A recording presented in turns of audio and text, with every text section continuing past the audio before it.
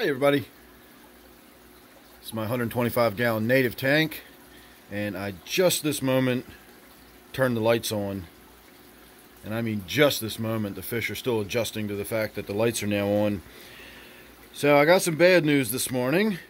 Last night I salted the tank, and I think that's having a positive impact. As I watched the tank throughout the rest of the evening, the fish seemed to settle down a little bit. I wasn't getting as much flashing, but I was still getting plenty of flashing, and clearly the fish in here still need treatment. It is on the way, and this afternoon it should be here, so when I get home from work I'll be able to begin treating this tank.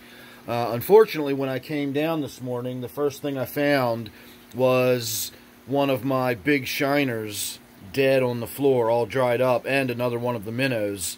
So I lost another minnow overnight, and I lost one of my 3 remaining shiners.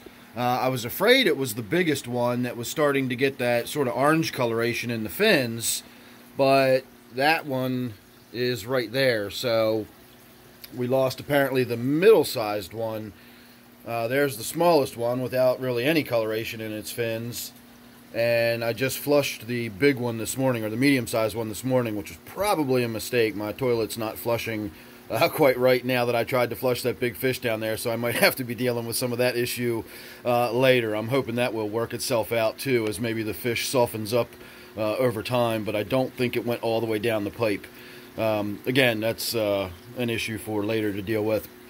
So what I'm going to do today, and this may sound silly to some people, but let me finish before you pass judgment.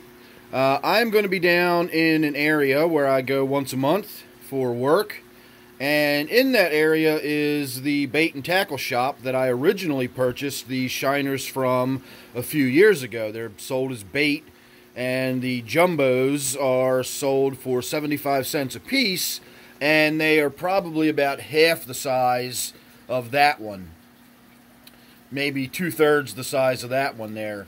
And for as long as I've had these in the tank, and as much as they've grown, if you consider that is, 2 or 3 years growth on these, I don't know exactly how long it's been, but it's been a while.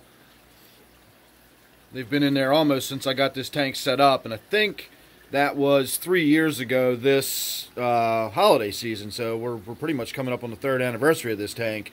So while I'm down there today, I think I'm going to stop and pick up some more minnows. They, again, are cheap. I'll probably get like half a dozen of them. That'll give me a school of 8 at this point instead of 9 that I was hoping for. And if you're thinking, well, I've got an infection in the tank, why are you going to add new fish while the tank is already infected, and so on and so forth? I'm going to be treating the tank by this afternoon anyway, so that doesn't really matter to me. They're going to be in a tank that's being treated, so they shouldn't have too much to worry about. I know that they won't be bringing anything home because they're coming from a certified disease-free bait and tackle shop, so I won't be chancing bringing anything home. But as far as putting those fish at risk when I bring them home, well, think about what their fate would be if I didn't bring them home. At least by bringing them home and putting them in this tank, they've got a chance to have some kind of a life ahead of them. If I don't bring any of those fish home today, they are guaranteed to be used as bait by somebody. So even though it might seem odd to bring fish home into a tank that I know is infected, it's either do it today and not worry about it, which is probably what I'm going to do, or I can wait until next month, and once the tank's all straightened out and sorted out, I can get them put in there. But I don't honestly want to wait until almost December before I add more fish in there. We're down to 2, and I really think I was wanting to do this before that infection broke out, and I've been kind of tossing the idea of whether I should do it or not around. The reason I was thinking about it was because of the behavior of the 2 minnows. They're a schooling fish, and with only 2 or 3 of them in there, they're not really out and about as much as I'd like them to be. And I think it's because their numbers are so small, they're not schooling properly. Even with all these minnows in the tank, you can see they're sort of separate from the minnows. These 2 are clearly together, and then these minnows are together.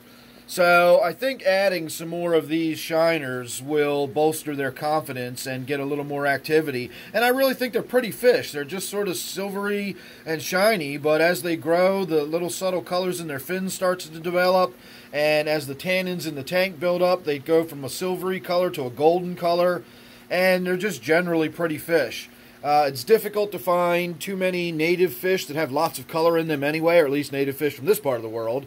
I'm sure if you go to South America, the native fish are beautiful, but around here, you don't get a lot of color in the native fish. Maybe some darters and stuff like that, you might be able to find little splashes of color, but for the most part, you know, maybe a yellow perch would be about the, or sunfish would be about the most colorful thing I could put in there from around here. So, you know, yeah, the shiners might be a little boring at first glance when you look at them, but that's okay with me. I don't mind the subtlety of sort of muted colors. Even a lot of my tropical tanks have fish in them that are, you know, earth tones and browns and tans and stuff. So the silver shiners aren't going to bother me at all.